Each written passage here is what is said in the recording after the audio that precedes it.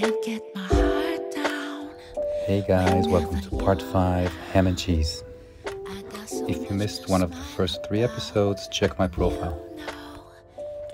Get yourself some good cheese and some good smoked ham. I like to use aged Gruyere cheese. I prepared it ahead of time by cutting it into equal sized batons. Same as plain croissants, cut a slit at the base.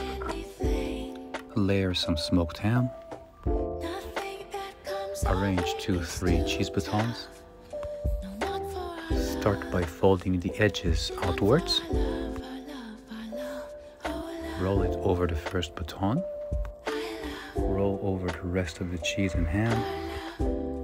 When you reach halfway, stretch and roll over the tip.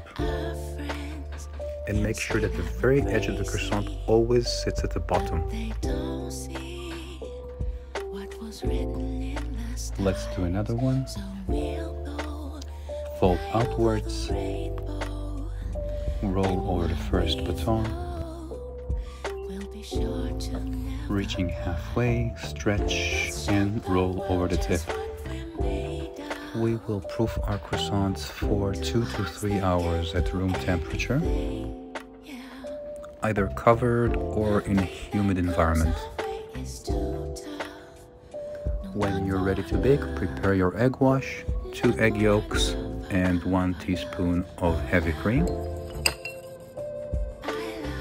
And gently brush your pastries, preferably only the horizontal surfaces. Spread some sharp cheese on top, such as pecorino or parmesan, and bake for 20 to 30 minutes at 220 degrees.